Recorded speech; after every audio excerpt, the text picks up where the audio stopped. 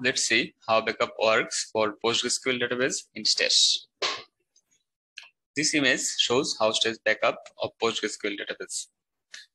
A user have to create a storage secret. The storage secret contains the access credential for backend. The backend could be cloud storage or local storage. Then a user creates a repository. The repository points to the storage secret for accessing the storage credential of the backend. Then a user creates a backup configuration CRD. The stash operator watches for backup configuration CRD. Once stash operator finds the backup configuration CRD, it creates a CronJob. It creates the CronJob that was specified in backup configuration CRD. On the next scheduled slot, the CronJob triggers a backup session. The stash operator watches for backup session.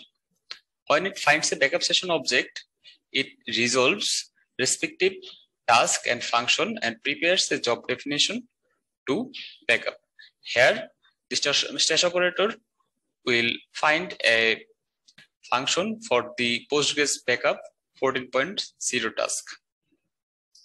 Then it creates a job. The backup job reads necessary information to connect with the database from the AppBinding CRD.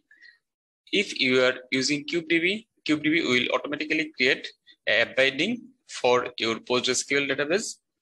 Otherwise, you have to create your AppBinding manually. Then the job dumps the targeted databases and uploads the output to the backend. Stash pipes the output of dump command to uploading process. Hence, backup job does not require a large volume to hold the entered output. Finally, when the backup complete, the job sends Prometheus metrics to the push gateway running inside stash operator pod. It also updates backup session and repository status to reflect the backup procedure. That's how stash backup works. In the next video, we will come with the restore process of PostgreSQL database in stash.